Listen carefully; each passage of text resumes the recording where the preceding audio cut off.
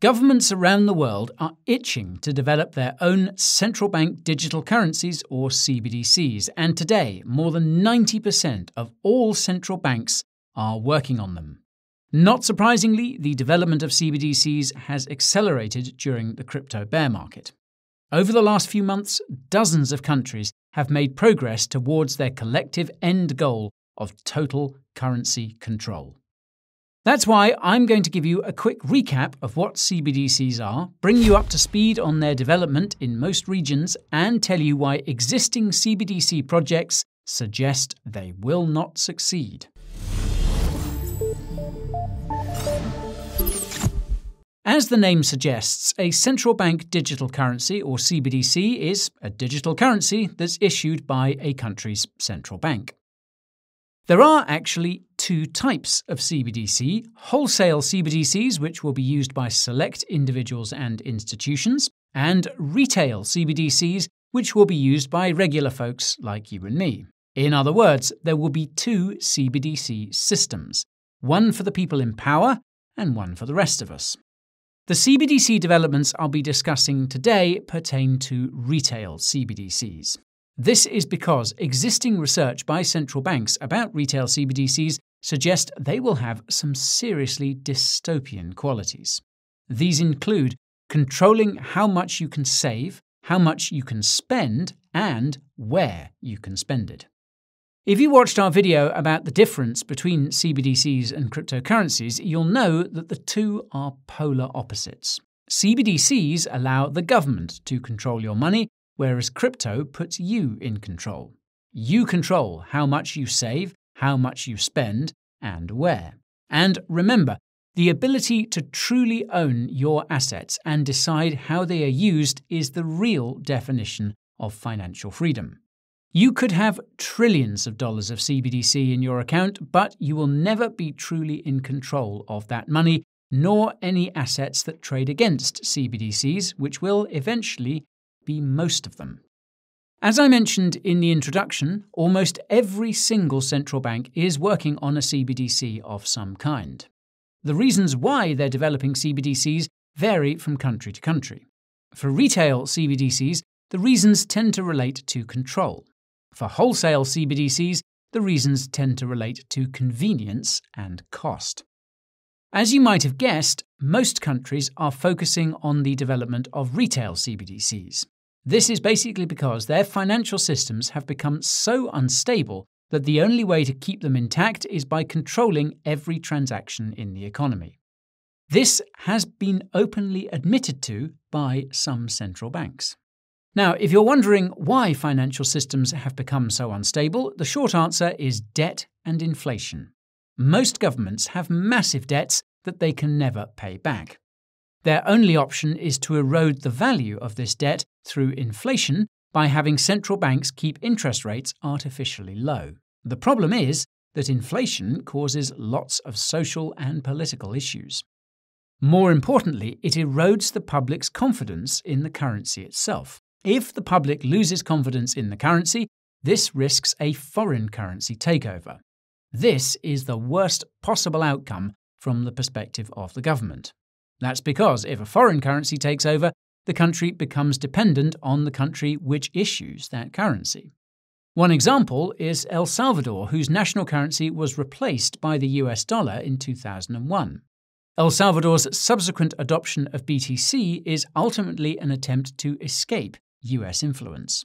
Now, believe it or not, but this is the same motivation for most of the CBDC development around the world.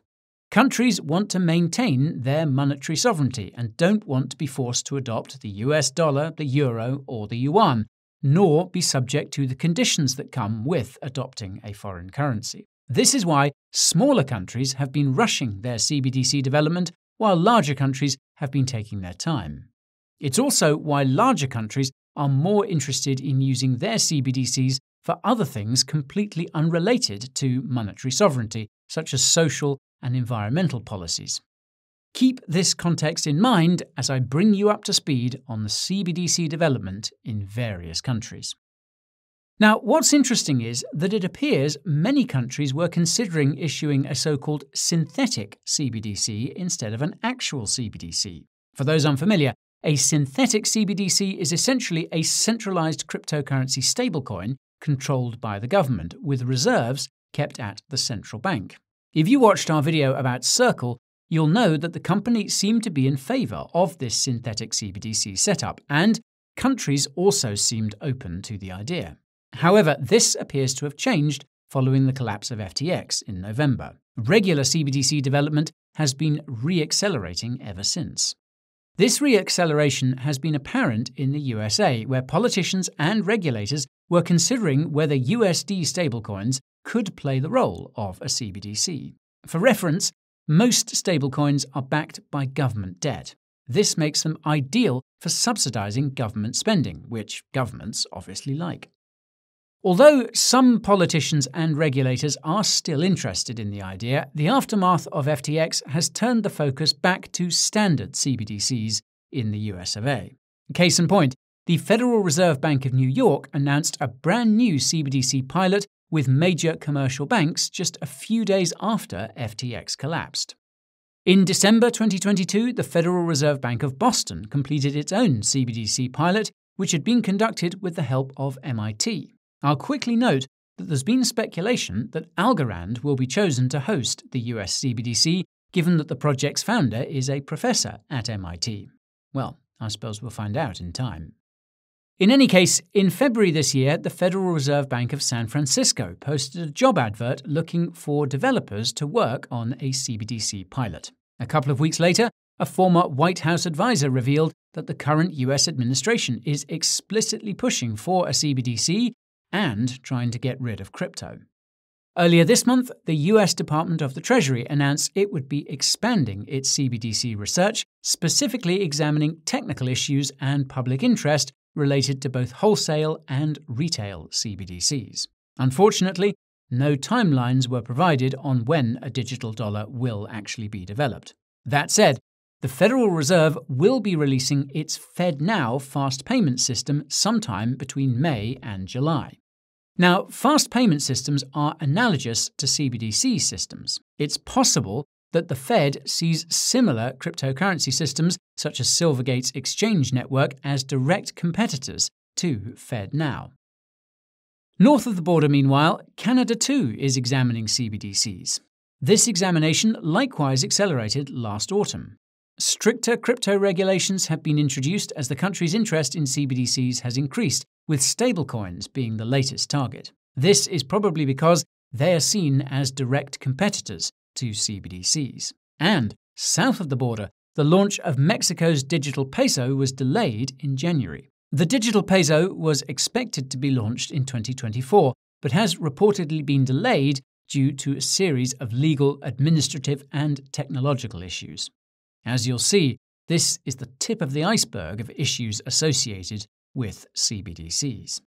Now, in the UK, where yours truly hails from, the Bank of England began accepting applications for a digital wallet in December last year.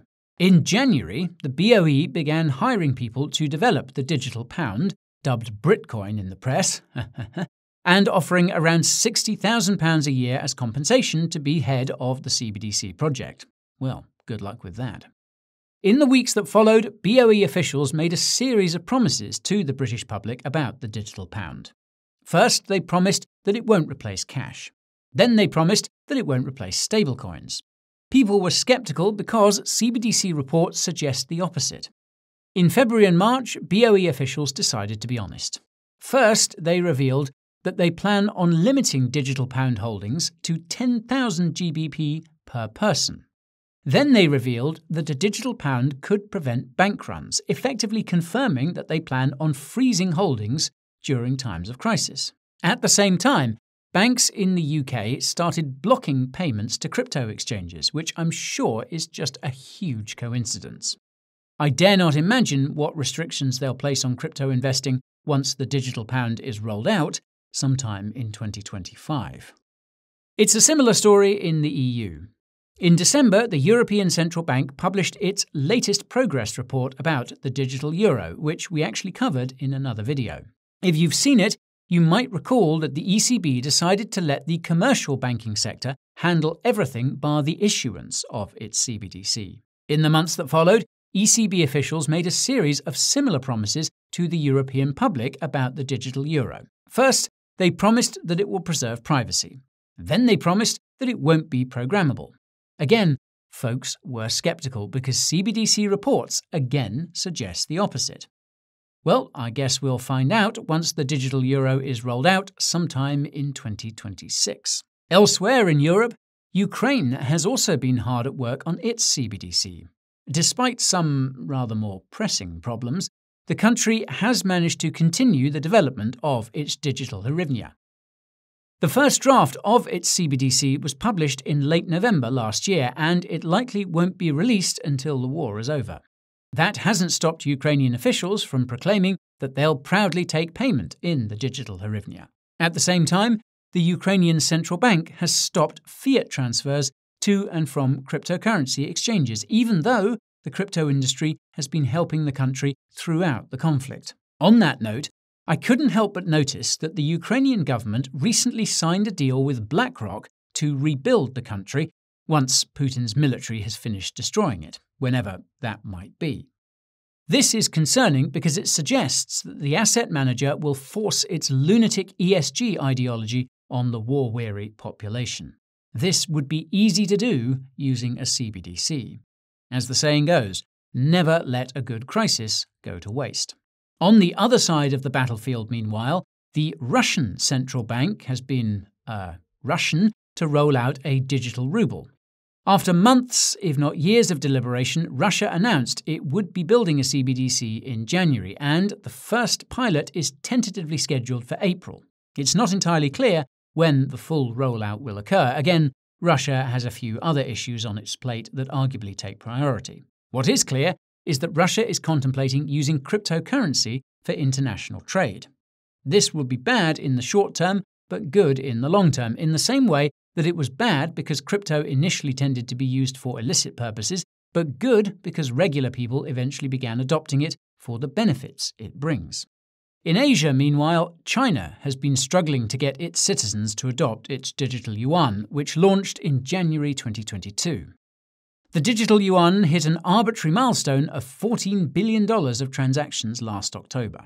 In January this year, the digital yuan became programmable and was used to buy assets for the first time. Oddly enough, Hong Kong citizens aren't interested in the digital yuan. The de facto Chinese province has been pushing forward with its own CBDC, in fact. The most recent pilot took place in October. What's even more odd is that Hong Kong is starting to embrace cryptocurrency, offering institutional access by June. I suspect this has something to do with the larger geopolitical game being played, but that's a topic for another time. In India, meanwhile, the Reserve Bank of India announced its digital rupee pilot in November, completed it in December, and has been in the process of rolling it out across the country since the start of this year. At the same time, the country has been cracking down on crypto by introducing taxes and contemplating a ban. Next door in Pakistan, the State Bank of Pakistan is planning on introducing a CBDC by 2025. If the actions of its neighbour are any indicator, the end game will be to have the Pakistani rupee as the only currency available. Indonesia also explicitly said this in December last year and is in the process of rolling out its CBDC. Next door in Singapore, the Monetary Authority of Singapore announced in November that it's working on a retail CBDC with the Federal Reserve Bank of New York. And in Japan, a retail CBDC pilot will begin next month. The goal is to have a full rollout by 2026. Not sure about Singapore. Then, in Kazakhstan, the National Bank of Kazakhstan announced in October that it would be building its CBDC on the BNB chain, and has stuck to its guns despite the subsequent crypto collapse. Kazakhstan's CBDC trials began on the BNB chain earlier this year and are expected to run until 2025, when a full-scale rollout will occur. The Middle East region has likewise been accelerating its CBDC development. Turkey has taken the lead, which is to be expected given that the country has been experiencing exponential inflation. Turkey completed its first CBDC pilot in December and announced its digital ID just a few weeks later. If you watched our video about digital ID, you'll know that it's required for a full-scale rollout of CBDCs. This is simply because central banks and governments need to know who's who so they can give money to their friends and take money from their enemies. This is literally what will happen. Anyways, here in the UAE, the central bank announced its CBDC rollout in February. The UAE expects to have its CBDC up and running by 2026. It looks like Saudi Arabia is going to wait and see how that goes because it's still in the process of researching CBDCs with no concrete plans of launching its own. This is a much longer timeline than those found in Latin America, with Brazil expecting to have its CBDC up and running by 2024. I honestly haven't seen that many other CBDC announcements coming out of Latin America in recent months. This could be due to a reporting barrier or because mass crypto adoption is well underway across the continent. Fingers crossed it's the second. Meanwhile, Australia seems to be open to using crypto projects to power its CBDC. That's because one of Australia's largest banks recently leveraged Ethereum and Algorand to launch an Aussie dollar stablecoin.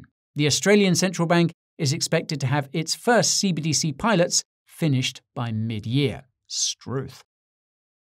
So, this brings me to the only region I haven't yet mentioned, which is, of course, Africa. I left Africa for last because it gives us a glimpse into what governments around the world will do to push their CBDCs. It also provides concrete evidence that these CBDC rollouts will be mostly unsuccessful. Now, if you look at the Google search trends for CBDCs, you'll notice they went parabolic in December. This is because December is when the Nigerian government set limits on cash use in the country. This was done to try and force the population to adopt its e-Naira, which was released back in October 2021. To put things into perspective, only 0.05% of Nigerian citizens adopted the e-Naira in its first year. Rather than convince them to adopt it, the government's move to restrict cash use only increased the opposition to its CBDC. By February this year, adoption had not increased and cash was in short supply. Rather than concede defeat, however, the Nigerian government attempted to revamp the e-Naira with the help of an American company. Just a few days ago, the Nigerian Supreme Court struck down the attempt to redesign the e-Naira and stated that cash use should be allowed until at least December this year. While this was not exactly an admission of defeat, nor an acknowledgement that Nigerians don't want a CBDC, it's the closest its citizens have come to convincing their government to keep cash in circulation. It also foreshadows the struggles that the citizens of other countries will have to endure to preserve their own cash. This begs the question of how governments will convince their citizens to voluntarily adopt their CBDCs. One answer would be to inflate away fiat currencies so that cash becomes worthless, but this would cause all the issues I mentioned earlier. Another answer would be to use a crisis of some kind. If you watched our video about bank bail-ins, you'll know that governments could use a collapse of the banking system to roll out CBDCs. That's because during the next collapse, the assets you have in the banks will be used to bail them out. The government could simply give you their CBDC in return. As clever as this solution would be, it would probably come with its own set of problems. That's why governments might opt for a third solution. That's to slowly squeeze everyone financially using a combination of higher interest rates and high inflation.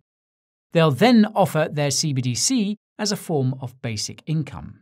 They could program the CBDC so that it can only be spent on certain things in certain places and at certain times, so that it doesn't cause inflation to the point that their citizens start adopting foreign currencies.